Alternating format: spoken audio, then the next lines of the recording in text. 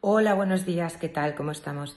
Mire, este fin de semana hemos recibido una solicitud suya para una propiedad de fondo, son fondos de inversión. Entonces, normalmente son propiedades que están ocupadas o, bueno, que están ocupadas y no sabemos el tema de la posesión. Cada inmueble funciona diferente y está en un proceso diferente.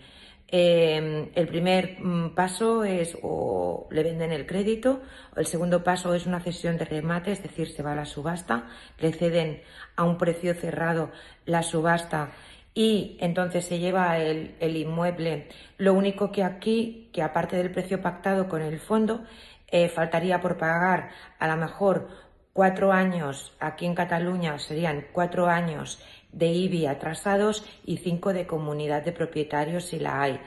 Y después ya cuando el fondo es adjudicado al fondo, que son ellos ya los propietarios, entonces aquí sí que podemos jugar un poco en que ellos puedan, o sea, es todo negociación, depende de la oferta y ya, digamos,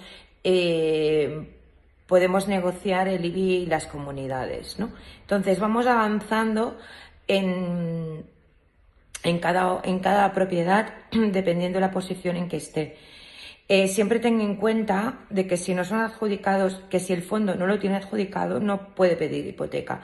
Si son cesiones de remate, se tienen que tener en el contado, ¿vale? Para poder ir al juez y poder depositar el dinero en el juzgado, ¿vale? En caso de interés, por favor, ruego que nos contacten y nos expliquen el caso para poder atacar y presentar una oferta en firme.